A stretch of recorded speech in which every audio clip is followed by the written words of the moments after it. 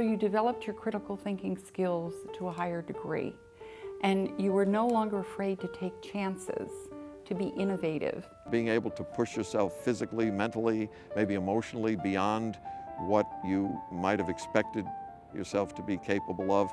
But Columbia said, in their approach to it, that there is more to it. You give to us, and we learn from you. And we want to be able to give back to you.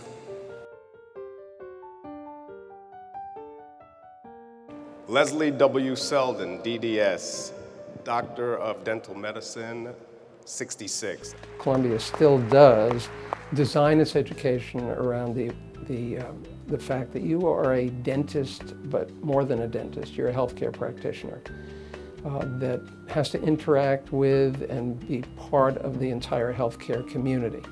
So you are constantly being challenged, not treated with necessarily warmth and caring, although inside every professor's heart, I think they were doing it because they thought that you would turn out better for being challenged. We started out with a class of 40.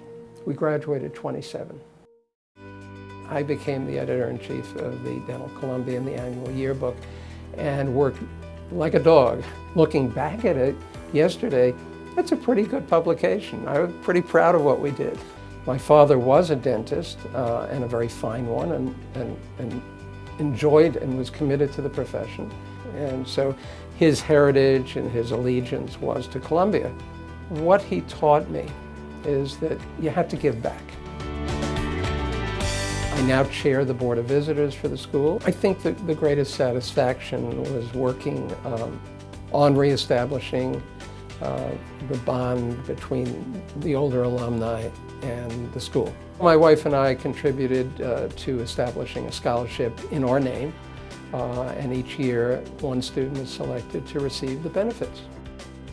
When Dean Lamster opted to move on, the medical center, the university, put together a search committee of 15 individuals, and there were only three dentists on this group.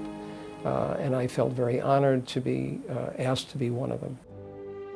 It was very heartwarming and exciting to realize that you were going to be honored not by your dental school alone, but by this enormous university of great importance in the world. So I was blown away.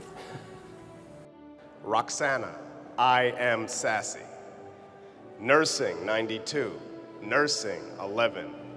Columbia changed my life in many ways, but I think the biggest points that come to my mind is that it made me a critical thinker. I was accepted into the DNP program, and everything that I had experienced in the master's program, the attention and making sure that each student excels, doesn't give up, is what I was exposed to. Each time I came back to a reunion or to an event, that New York rhythm, that pace, that diversity, that drive, it was like I was being recharged each time. I became the president for 2 terms, and I worked closely with the development office, and we're moving forward in a very positive way.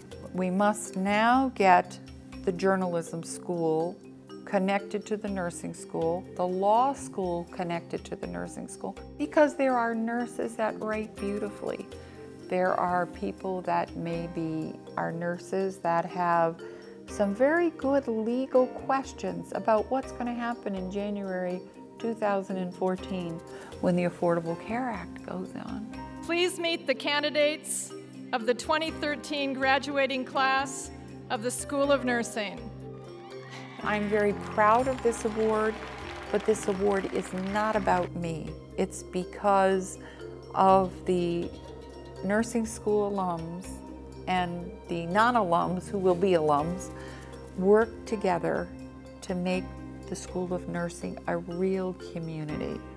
Stephen L. Buchman, Columbia College 59, Law 62.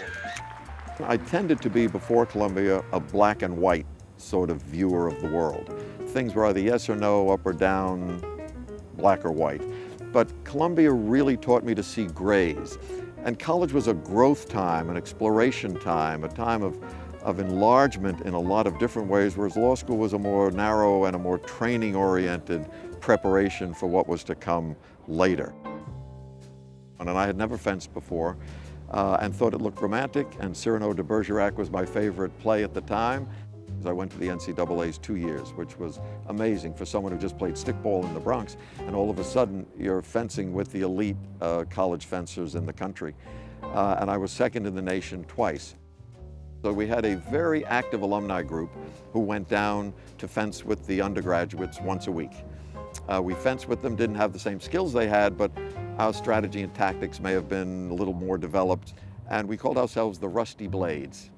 So I attended a very early Columbia College Alumni Association meeting that interested me in the broader aspects of what one could do as an alum.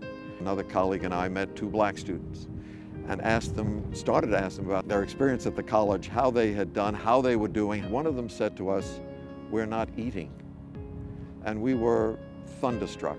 And they said, "Our parents are relatively poor. They give us a very small budget for food, and we're through that budget in 2 or 3 weeks, 4 weeks. So we're subsisting on ketchup sandwiches and tea." So that's how my activity started. And as you can see, I get a little emotional about it because it was such a moving experience, and one that indicated what could be done by interested, objective, well-intentioned alumni. They are ready to join you, Mr. President, as well as Jack Weinstein and Steve Buchman, as graduates of Columbia Law School. There were times when I thought I was going to have a heart attack during this thing. The dean of the law school, when he presented the class, ended his remarks remarking about Judge Weinstein and myself being recipients of the medal. I was overwhelmed, absolutely overwhelmed.